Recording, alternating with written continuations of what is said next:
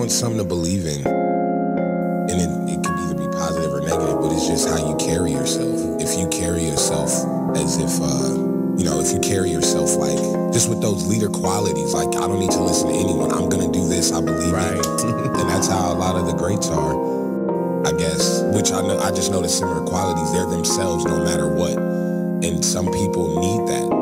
We chose to do this. It's not no higher powers. Like, I know what this nigga does. There's no one coming around giving this nigga ideas. He gets with his niggas and really do what I do. When you're not afraid to be you, you're comfortable. When you're comfortable with yourself, you don't have that much hate in your heart. You're not that quick to judge. When you're not that quick to judge, you're open to more things.